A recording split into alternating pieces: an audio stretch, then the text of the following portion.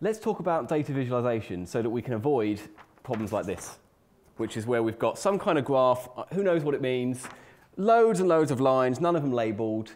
I mean, I think the thick one is more important. That's what I've learned from this.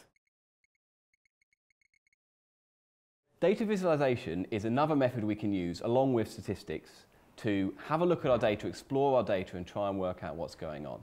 It's a way of trying to understand our data better so that we can then perform more rigorous statistical tests or actually start to draw conclusions or model our data. Right? It's a very important tool, but you've got to use it properly. You can't just plot anything and everything. Every chart you use has got to support your hypothesis, or it's got to try and show the story you're trying to tell. Right? You don't just plot something because it could be plotted. There's got to be a point to it. There's a lot of problems with using inappropriate graphs and only picking subsets of your data. That's a huge problem. Right? That is not just a problem for data visualization, that's a problem for your statistical tests as well. Right? If you're only using some of your data, is that okay? It's going to depend on the situation. Right? I think there's a strong argument for saying you've got to be really, really careful and you've got to be really structured and regimented and document everything you do. The core problem with visualization is that people just plot stuff and they do it badly. Maybe they use an inappropriate plot type, or they don't scale their axes properly, and that leads to huge misunderstandings and actually can be quite misleading. Right? This happens a lot in the media. So for example, you might get a sort of political message through your door that says these are the different parties, so this is party 1, this is party 2, this is party 3, and maybe party 1's got this many votes, and party 2's got this many votes, and party 3's right down here. And party 2 are trying to make the case that just a few more votes and they're going to win in this area. Right? But actually, written down here, this is 20,000, and this is 10,000, and this is 8,000. And just in the small labelling they've got here, they've completely skewed the axis. Right? 10,000 is half of 20,000, and yet here we are up here. If you misuse plots, it's actually misleading. When it's on your own data, you're going to draw the wrong conclusions and then spend quite a while researching into an area that doesn't make sense and ends up in failure. Or if it's something you're presenting to someone else, you can mislead that person, whether intentionally or by accident, and that's never a good thing. I'm back in R, and I just wanted to show a couple of plots that, it's not misleading necessarily, but you can easily infer the wrong kind of information. Right? So there's websites online you can go to look at the ratings for different TV shows. Right? Now, one of my favourite TV shows is Frasier. Right? I think it's amazing. And if you go onto these sites and you plot the ratings for all these Frasier episodes, it's all over the place. Sometimes it's very highly regarded and sometimes it's not. So I'm just going to plot this using the ggplot tool. And we can see, if we look at the graph, that it's absolutely everywhere. Right? You've got good episodes, you've got bad episodes, and it seems to maybe be going slightly downhill towards the end, but it's difficult to say, right? Because it's all over the place. Now, what's actually happened is I've just plotted using a default function, and it's auto-scaled my rating axis, right? So my y-axis is the rating of the episodes, and it's going between 7 and about 9.5. Now that isn't representative because it's spreading out my data. If I plot the exact same data, but this time from 0 to 10, like an actual rating system, you can see that most episodes get almost the exact same rating, somewhere between around 7.5 to 8, right? Which I think is pretty good. Right? I would rate them a 10, but it's just me. You can see that even if you're not careful, if you do it by accident even, auto-scaling of axes and things like this can cause a real problem. Another classic example you'll see in the news is when they show something like a currency exchange rate. So if we look at here, we've got our, I've downloaded some sample data of the Japanese yen versus the US dollar. Right? And I've simplified this by extracting just a period of about 60 days in the middle of some time. I can't remember exactly when it is. If we plot this, you can see that actually there's a big sort of cliff edge. Something terrible has happened around day 30, and the value of the Japanese yen is just plummeting. And of course, this is absolute nonsense, right? Because this scale goes between 108 and 114. And so if we plot it with a proper axis on, you can see that actually it's almost completely flat. If your business relies on the exchange rate of a Japanese yen to the US dollar, obviously these small changes might be important, right? But if you're presenting this in the news, it's very easy to claim that something terrible has happened, when in fact, actually, maybe this is just normal blips up and down, right? So you can misuse plots to serve your purpose, right? And you can do it accidentally and waste a huge amount of time. Let's have a look at the standard plots you might see, right, and you could use on a very basic level and see, what are they appropriate for, right? Because one of the most important things is that you use these plots and these charts appropriately, right? So, perhaps the most common one that everyone sees is going to be a bar chart. You've got two axes, you've got some kind of attributes or labels down here, and then you've got some quantity or amount of some attribute here, and then you're going to have different bars like this. Now this is a very nice graph to use. It's simple, but it's effective because you can very easily see what the difference between these different levels are. Right? So that, is often going to be your go-to graph for lots of things. Right? Some people try and replace this graph with a pie chart. Right? This is a bad idea in general. I mean, I like pie as much as the next person, but if you've got different things like this and one of them's big, I mean, you can see that this one's bigger than this one, but how much bigger it is, I don't know. You can't see the relative sizes quite so easily. This all gets worse if you combine this into a donut plot, and then you've got multiple pies embedded in each other, none of them align, and nothing makes any sense anymore. Right? So if in doubt, don't use a pie chart. It's a bad idea. I mean, they look very nice for presentations. That's about all I can say for it. If we're going to be measuring some kind of quantity, then a bar chart's going to be what we want. Right? But what we might also do is replace quantity with the frequency or the amount of something. So this is going to be frequency. This is also our labels again. On the bottom here, we've got our labels, and this is going to be bins for some single attribute. So this is maybe 0 to 10, and this is maybe 10 to 20 of whatever the thing is. And this is the frequency, the amount that fall into that range. And what this allows us to do is work out very easily what the distribution is. Is it normally distributed, bimodally distributed with 2 peaks? Is it skewed to the left, skewed to the right? We can see very easily the shape of our data, and this can be really helpful. Another way of looking at the shape or the range of our data in particular is a box plot. Right? Now you'll see box plots come up from time to time in scientific documents, but they're very easy to produce in tools like R, and they can be quite useful. So here we're going to have a single attribute, so some label again or some attribute here, and this is going to be the quantity of this attribute. And what a box plot does is label the range of that data. So we're going to have a box here like this, and it's going to look a little bit like this. So I'll use a different colour pen. This line in the centre is our median, typically, and then this is going to be the third quartile here, and this is going to be the first quartile. And then these are the max and the min. In this one plot, we've got the absolute range of our data, we've got where 50% of our data is, sort of this interquartile range here, and we know where the midpoint of our data is. So we can very easily see whether we've got outliers, and we can plot this next to a different attribute, and we can have 2 box plots next to each other, and we can see very quickly, a comparison between these 2 things. So that can be really useful. Now the final ones, right, we're going to be talking about scatter plots and trend lines. Right? So a scatter plot, very simple. We've got 2 attributes. This is attribute 1, and this is attribute 2, and we want to see how they vary with respect to each other. So when one goes up, does the other one go up, or does it go down? Are they even related at all? Right? So you'll see something like this, and it'll be all over the place often. But you can see maybe there's a kind of trend where as attribute 1 increases, attribute 2 increases. Right? Now this is a correlation being shown here, not a causation. So you can't say they're definitely related, but you can say that generally speaking, when one is big, so is the other. Right? That's sometimes useful. Right?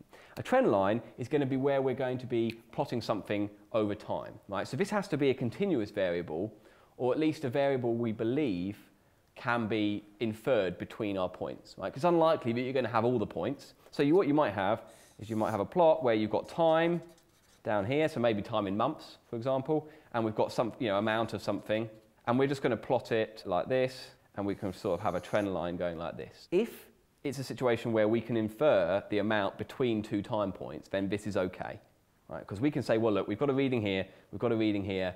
It's reasonable to assume that between these 2 points, this is the amount, right? Nothing too funny has gone on between these 2 points, right? If you can't assume that, then you shouldn't really be using a trend line. You probably want to be using a bar graph.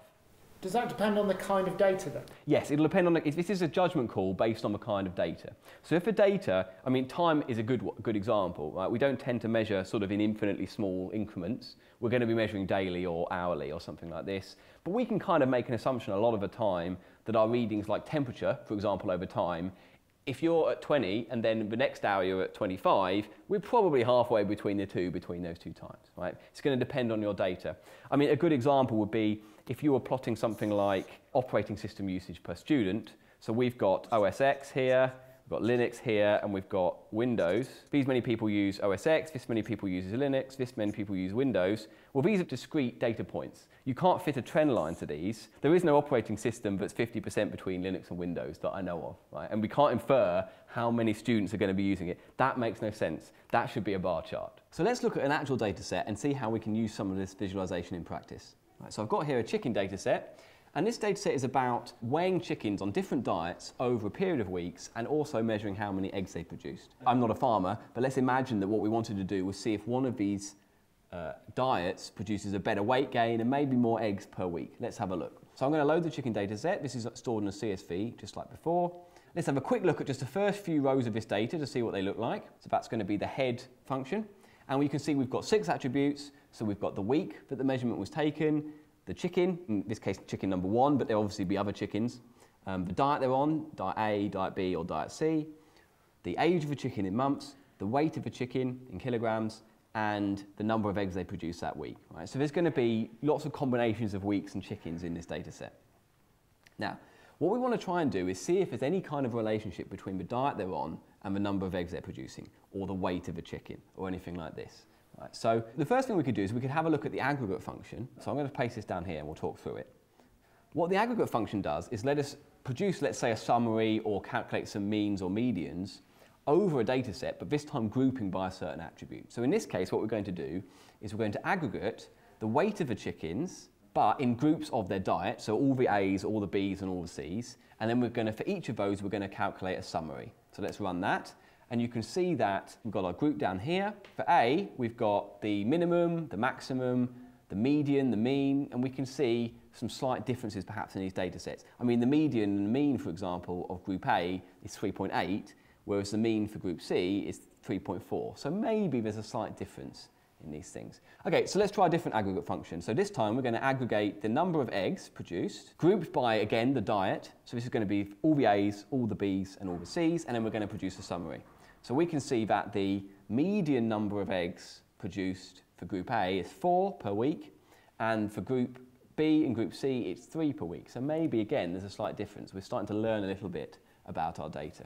So let's start with a histogram, right? So what we're going to do, we're going to use this histogram function, which is mostly labels, right? The hist function in R produces a histogram, and we're going to produce a histogram of the ages of the chickens. So what's the distribution of the ages? Are they old? Are they young? And we're going to use 15 breaks. That means we're going to take the whole range and break it into 15 columns, 15 bands. Right? Now, actually, R will do a little bit of just a few checks behind the scenes to make sure 15 is an appropriate number and might adjust it up or down slightly. So we can see this histogram. Broadly speaking, our chickens are evenly distributed among the different ages. We've got some young ones that are sort of 60 or 70 weeks old, older ones that are 350 weeks old. And then for some reason we've got a peak around 250. I don't know why that is, right? Maybe we've got a batch of a certain age of chickens in. And let's look at the box plot. So we talked about the box plot. Box plot will tell us the minimum, the maximum for an attribute, and also the median and the range, right? So this is really helpful. So we're just going to have a look just at age, just for all chickens. So you can see that the median is around 220, something like that. And then the majority of the chickens, so 50% of the chickens fall between about 150 weeks old and 300 weeks old. But you can see there are some very young ones and some very old ones. This kind of plot will let us really size up where our data sits before we start to make any assumptions. So let's imagine now that we wanted to try and drill down into this data a bit and work out whether actually the diet had any effect on the number of eggs or the weight of the chicken, right? So what we're going to do is we're going to group, we're going to use the aggregate function again to calculate the means of all the weight per week. I was going to copy that down here. So we're going to say aggregate the weight of the chickens by both the week and the diet. So combination, so week 1, diet A, week 2, diet A, and so on. And I want you to calculate the mean for all chickens. So we'll run that. So that produces some statistics on the different average weight of chickens over time. I'm going to rename the columns so that they're a little bit more informative. Right, so we'll run that line there. And then finally, we're going to plot this. Now we're going to use ggplot for this. You know, whether you use the inbuilt R plot functions or another library like ggplot will kind of depend on what plot you want to do. In general, you can get quite nice plots with ggplot, but they're a little bit more involved. All right, so I'm going to run this line here. And looking at this data, we can kind of see that maybe diet A is having a positive effect, right? So down at the bottom, when no weeks have passed at the beginning of our experiment, they were roughly the same weight, and then the average weight of A actually does seem to increase. So I guess that's something interesting about our data, right? Now let's look at number of eggs, right? So we're going to do the same thing. This time we're going to aggregate the number of eggs by week and by diet. So we're going to copy that, and I'm going to give it some helpful labels as well. And then we're going to plot the data. Let's see over time whether or not any of the diets have any effect on the eggs. And it's looking pretty good, right? So this is the frequency is the number of eggs we're producing, the weeks is the 12 weeks of our experiment, and you can see that diet B and diet C produce roughly the same number of eggs per week. Right? This is averaged over all the chickens. But diet A produces at least an egg more per week on average. You know, that's a 20% increase, roughly speaking. If you're a farmer, that's a great thing. Right? But the problem we've got is that this might be a little bit too good to be true. What we're seeing here is perhaps an issue of correlation versus causation. So we can see here that there is a correlation between the diet that's being used and the number of eggs, but we don't know that it's the diet specifically that causes it. So we're going to look in more detail at the ages of the chickens specifically, because I'm interested to know in whether or not, for example, older chickens produce more or fewer eggs, right? Because that could be relevant to our experiment. Okay, so we're going to group the chickens up by diet and then work out what their average age is, so mean age. Right, so I'm going to calculate this. Run this here, and then I'm going to look at it. And we can see that the average age, the mean age for group A, or the chickens on diet A, is only 156 weeks. But the age for, let's say, group C is 248 weeks. That's significantly older, right? So we need to just check that this isn't going to be an issue for the number of eggs laid. So let's plot the number of eggs versus the age of the chickens, right? So here we're going to generate a scatter plot of age versus the number of eggs, but we're also going to colour by diet so we can see roughly where the different diets sit. So let's run this. Okay, so what we can see is that actually as chickens get older, we do see a quite serious decrease in the number of eggs produced per week, from about 4.5 average down to about, I don't know, 2.5 or 2 average, right? And also we can see that diet A is predominantly sitting up here, which means that the chickens are younger. So this could be a problem. What we're saying is that it could be that we happen to have put a load of young chickens on diet A, and yes, they're producing more eggs, but that isn't because of diet A, that's because they're younger. Right? So let's have a look at a box plot of the age of chickens per diet, and you can see that they're significantly younger on diet A. So I think the conclusion we can draw is that it's theoretically possible that there's a link between the diet and the number of eggs produced, but we can't really say it from this data. We're going to need a lot more data, maybe some more chickens, right, to try and work this out. We've seen a number of different visualizations, and the important thing is that we use visualizations appropriately and we don't make assumptions about our data. So we're going to start to look at cleaning of data and then maybe using our data in clustering and classification.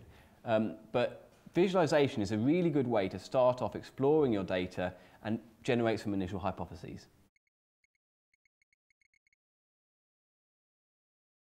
Well, we're looking at chocolate data sets today, so I thought I'd bring some research. Good? Yeah, good, and definitely relevant.